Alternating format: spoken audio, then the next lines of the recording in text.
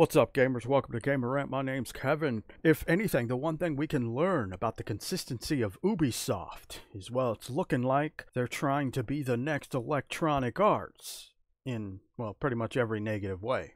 Why isn't it in the fucking game without a pre-order? You blind? Stupid fucking fanboyism. Microtransactions and DRM. Downloadable content. Rainbow Six Siege fans roundly boo the announcement of a new monthly subscription service. Siege's upcoming 9-year Season 2 will feature a complete remaster of the Recruit, which there's other information that also suggests that it's actually not what we would call an actual remaster, but, you know, that's neither here nor there. The update will also nerf the defenders, Fenra and Soil, who were too strong in matches and demand significant attention from attackers. But it's the addition of the R6 membership that has some players unhappy. For $10 per month or $80 for an annual sign-up, subscribers get a continuous stream of premium content that keeps your ops equipped with the best exclusive garbage gear. Monthly content drops will include a time-limited, dick-sucking corporate bullshit legendary item, sometimes animated for extra corporate flair, and an epic corporate operator bundle, along with monthly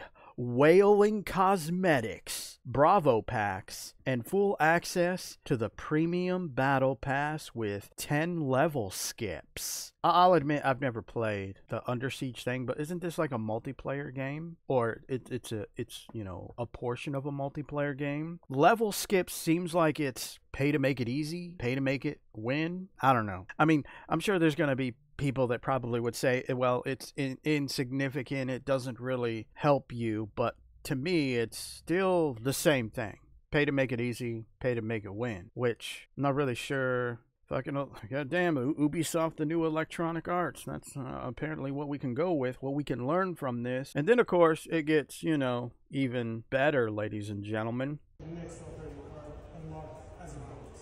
For players who will join in the first week of Season 2, you will get an exclusive epic bundle only offered during that period, as well as 600 membership credits.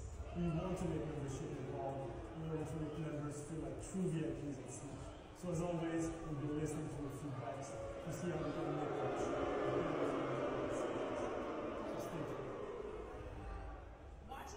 People not happy about that. Here's a different camera angle. In order to make members feel like true VIPs at Siege. So as always, we'll be listening to your feedbacks.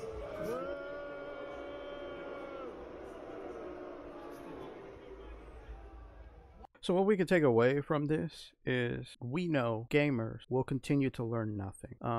This is a consistency that if you look throughout the history of any kind of video game controversy, you look at everyone. My old videos, I pretty much 99% of the time put the blame on the developers and the publishers, which ironically is what everyone else did, whether we're talking Osmond Gold, whether we're talking Angry Joe, AlphaOmegaSin, Boogie29888. Oh yeah, sure, maybe every now and then we'd mention gamers are somehow the problem, but it was never the focus of the argument or the rebuttal. And I think it's that very mistake that puts us in the position that we are in now.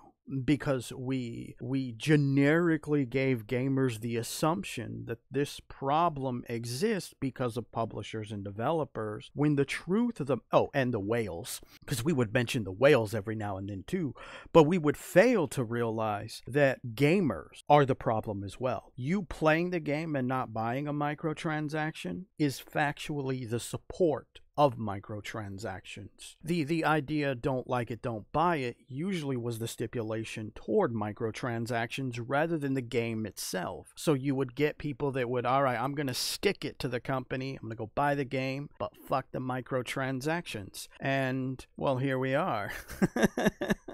You know, so I think one of the biggest mistakes of the reasons why we are here is, you know, the channel like myself and people who just kind of created videos similar to the videos that I create. They focused on other stuff as well. Is we constantly would put the blame on publishers and developers, when I think the reality of it is would we be in the same area or position if all of us had put the blame where it actually should have been on the gamers? You know, a matter of, this isn't just, If you don't like it, don't buy the microtransactions. Don't buy the fucking game, because that is giving money to the company, which is speaking to them saying that this is okay. The majority of gamers accept this. At the end of the day, when we look at, this, we can hear the people booing, but it's probably going to become the new norm, because this is what video game controversies have shown us. This is what microtransactions, this is what subscriptions have shown us in the past. Gamers don't like it, but then eventually some of them will more than likely shut up and continue playing the game, or they may even sign up for the subscription. When I think what should be done, you and I both know this, is people just need to stop playing Rainbow Six Siege. That's the only way this message is going to get across to them, is if people just stop playing the game. But unfortunately, you and I both know that's not what's going to happen. There's just going to be people there, like in the past, well, I don't like it, I'm not going to pay for the subscription. Well, you playing the game is still the very support of that subscription. You don't have to get the subscription to support the subscription.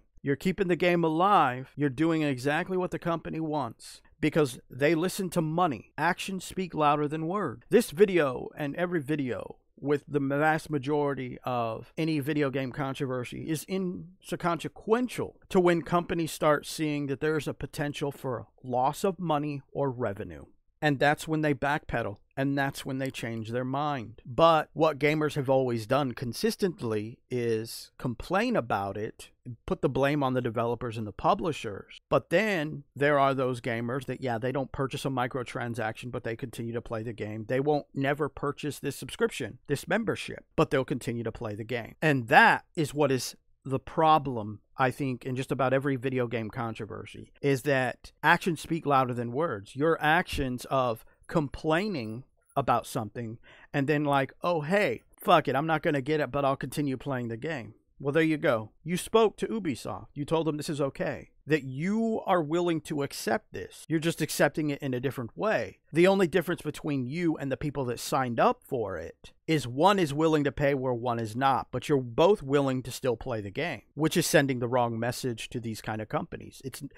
This mentality has never worked for any controversy. I'm telling you, look at my old videos. A lot of my old videos, 99% of them. This goes for any other YouTuber that, was ranting and raging about this microtransaction online pass back in the day. You could find videos of this. Everybody putting the blame on the publisher and the developer, when the truth, the fact of the matter is, it's us. We are our own worst enemy. And the reason why none of this ever changed is because of us. If you doubt me, just look at Assassin's Creed Shadows. Look at Star Wars Outlaws. Look at Avatar, Pandora, whatever the fuck that game was called. All three of these games require an online connection to install the game, which goes against game preservation. What company just recently revoked gamers' rights to play a game? Ubisoft. The Crew, which does contain a single-player campaign, which does have a physical copy, and now it doesn't even work. So what makes you think that they're not going to do this in the future when it comes to these single-player games they are releasing here in the now, and that they won't revoke your right to play it? Because it requires you to be online in order to install the game. Which, why would they do that? Because they can then later revoke your access for it. I'm speaking about it. Other gamers have spoken about it. We all know that this is going to be a thing. This isn't, they might do it. They've done it. They're just setting it up so they can do it again. But this is the failure of gamers, and why all three of those games were either bought or massively pre-ordered. Tell me again how Stop Killing Gaming, the movement, is about making publishers and developers change their ways, when the mass evidence for those companies is that gamers support this idea. They continue to support it. Think about it in this aspect. If this were to go to court, the whole movement thing, and all Ubisoft is like, well, we have these 3 games that are single-player games. The players know that in order to install the game, you have to be online. They also know that this game is not going to be supported forever, that at some point we will revoke it because it won't be making us any money. We won't be earning any kind of revenue from these, especially these single-player games, which is probably going to lose traction a lot faster than The Crew. But here we are. This is why They can do this because of our inaction. Action is not, I'm not going to not buy the membership. I'm not going to not buy the microtransactions when more gamers didn't like microtransactions, cosmetic or otherwise. It should be, we're not playing the game. We're not buying the game. That is action. But this is the one base fundamental that no gamer has ever learned. And this is why this will succeed. This is why microtransactions succeed. This is why loot boxes still succeed. We could sit here and talk about all the regulation, government and otherwise, that we want to. But remember, gamers, the biggest fucking problem in gaming is the spineless gamers that will easily bitch about something and then eventually just shut up and play the fucking game, which has never worked. Out of all the controversies for any game that's ever been in the limelight, how many have we won? Who's got the bigger trophy room? Is it gamers or is it the publishers and developers? It's the publishers and developers because they know gamers as a whole that at the end of the day will do what we've always done. Bitch, moan, complain, and then eventually just shut up and continue to play the games because that's all we've ever done.